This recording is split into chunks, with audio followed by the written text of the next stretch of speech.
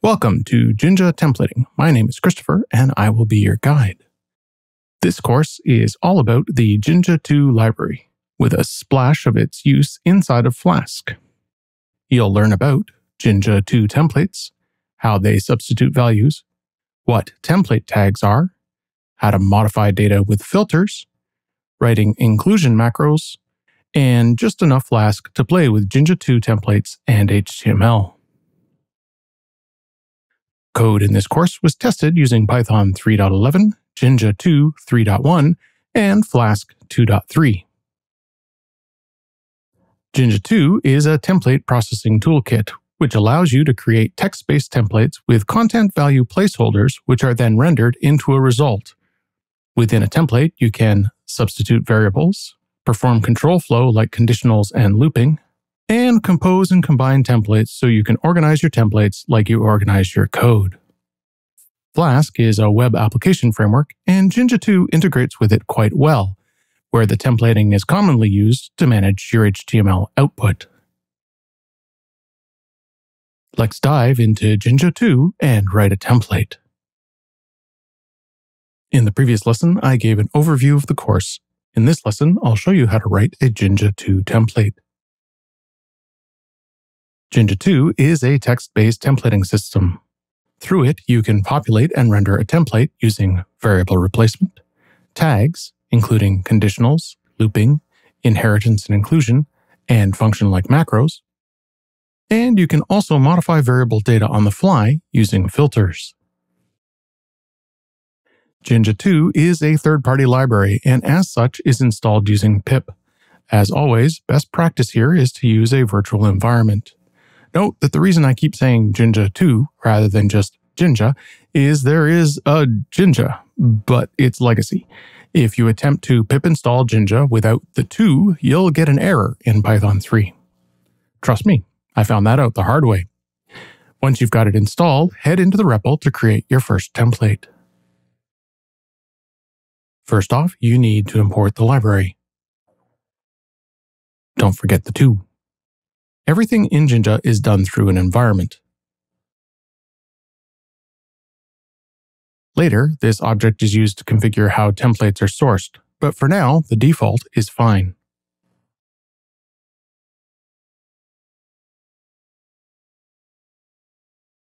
The FromString method on the environment creates a template object from a string, logically enough.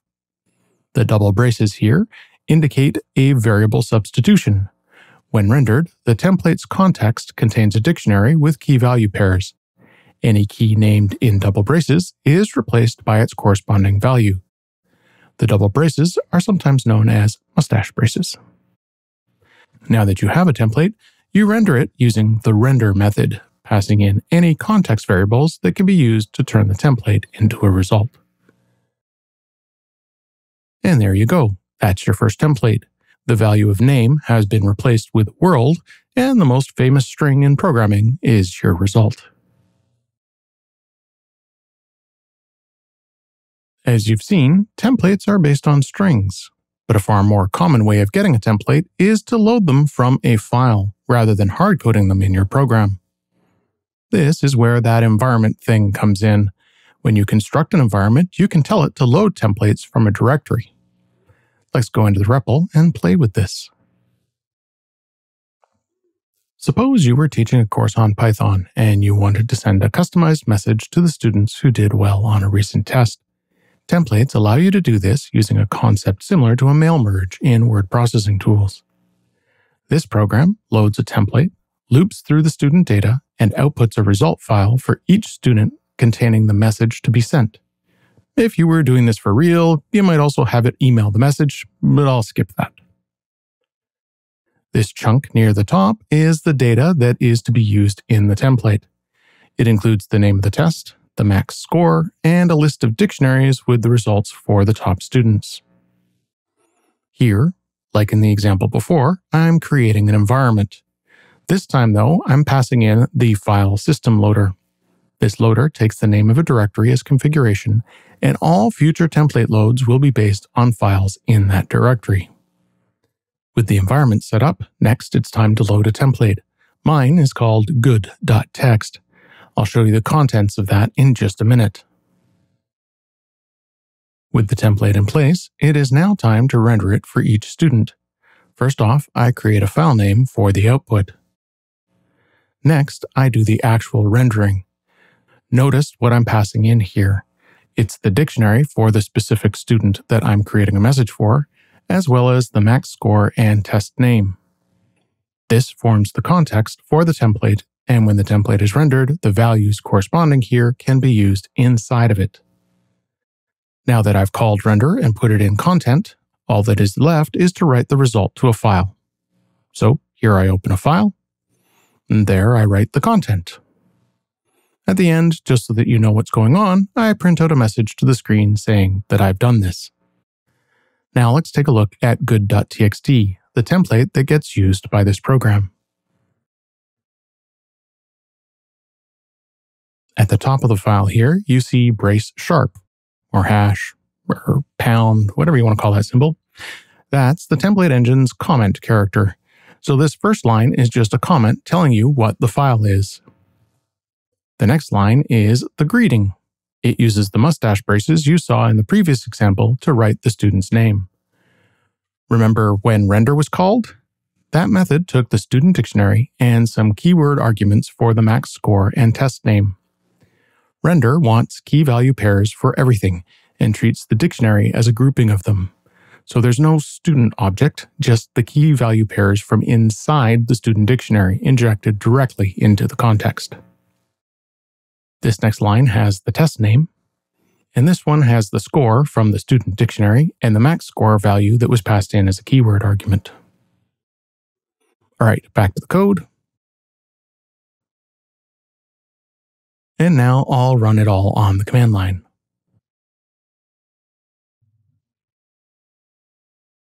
And there are the 3 messages having been created. Let's look at one of the files.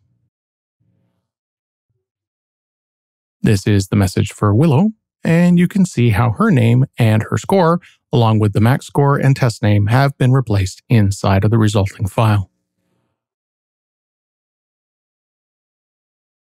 You can do more than just variable substitution. You can manage the flow of content in a template with tags, and that's what's in the next lesson. In the previous lesson, I introduced you to rendering templates. In this lesson, I'll be talking about conditional blocks and looping through them using template tags. Tags are denoted by brace %, and they're kind of like keywords in Python. The first tag I'm going to show you is the conditional, built using if, and if, and an optional else clause. Let's go construct a template using this tag. I've modified the student message program from the previous lesson just a little bit. This time, the message will go to both students who did well and those who did poorly. The first change is to add some extra student data. The second change is I'm loading a different template. Instead of good.txt, this time I'm loading all.txt. Pretty much everything else is the same, so let's go look at all.txt. This template uses tags. This if tag does a comparison of the value for score against 80. If it evaluates to true, then the block between here and the else is what gets rendered. If it evaluates to false, then the block between the else and the end if tag is what gets rendered instead. It's pretty much the template version of Python's if-else blocks. Let me just run this.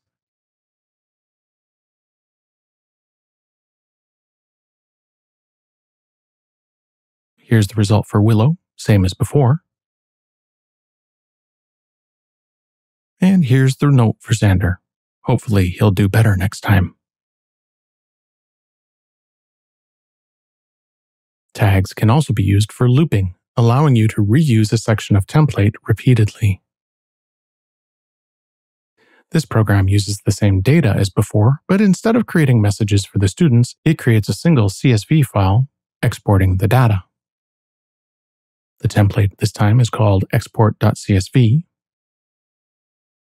And seeing as there's only a single output file this time, its file name has been hard-coded. Instead of passing named values into the render function, here I'm using a context dictionary. This pattern is quite common, and you'll see it in a lot of templating libraries. In fact, when you get to rendering HTML in FLASK, this is pretty much the only way to do it. Like before, I open a file for writing. This time, I'm calling render with the context dictionary and writing it out all in one line. Let's look at the export CSV template. That's a bit hard to read, isn't it? Unfortunately, it has to be. The white space and the new lines in this file are important. If you put a space between the for tag and the student value, you'd get a space in the resulting export file. Likewise, as this is a CSV file, all the values have to be on the same line with the new line at the end. What you put in the template forms the actual output. If you had put the end for tag on the same line as above, your resulting file would all be in a single line.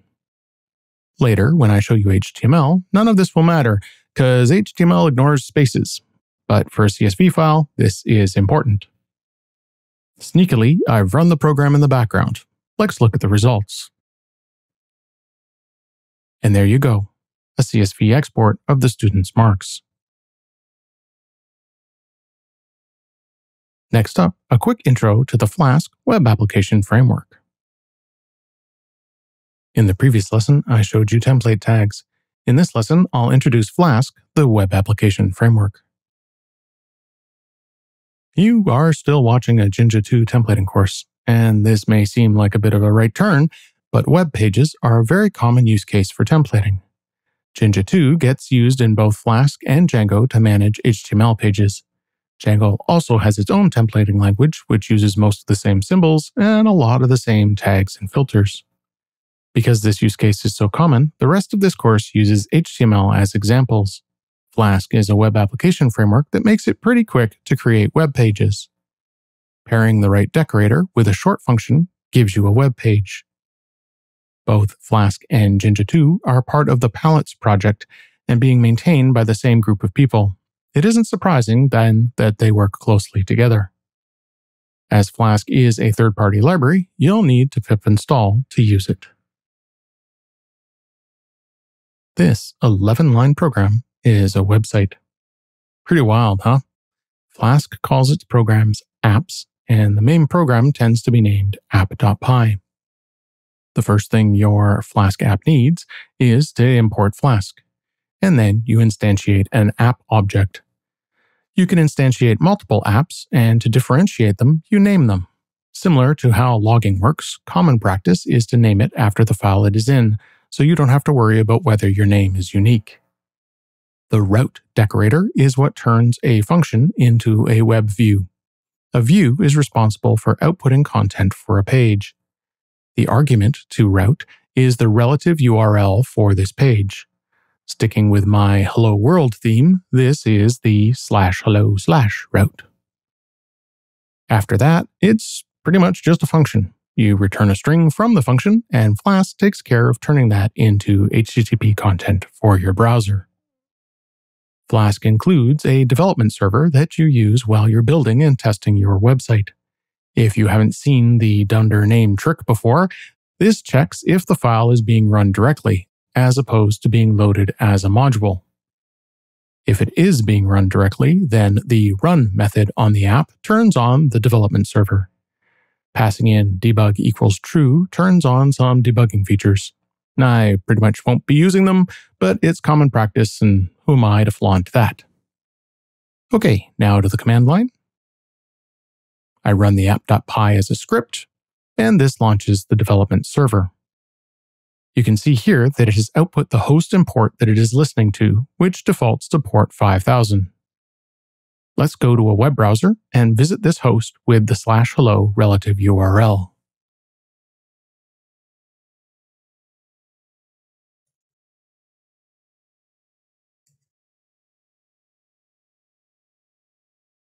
There's the URL, and that's the resulting page. Nothing terribly dramatic, but it is kind of exciting how little code it took to get a web server going. That's the beauty of FLASK. Let's go back to app.py and write another view, this time using a Jinja 2 template, because that's what you're here for. I've added a new view to the app.py file. The key difference here between home and hello is I've used FLASK's render template method. It takes the name of a template, which it expects to be in a directory named templates, and keyword arguments to be used as the context for the template. Note that as this is going to be for the home page, the route is just a lonely old slash. And here's the template, which I've named base.html. I've done this on purpose rather than home.html, and I'll explain more about that in the next lesson. This file is pretty much just an HTML page with a single variable that's going to get rendered. I've added a new tag here for future use. The block tag is used to note a chunk that can be replaced later. For now, don't worry about it. In this situation, it does nothing. I'll come back to it in the next lesson. My dev server is still running in the background. In fact, you can leave it running. It automatically detects changes to the app.py file and reloads as necessary. So let's go take a look at the output.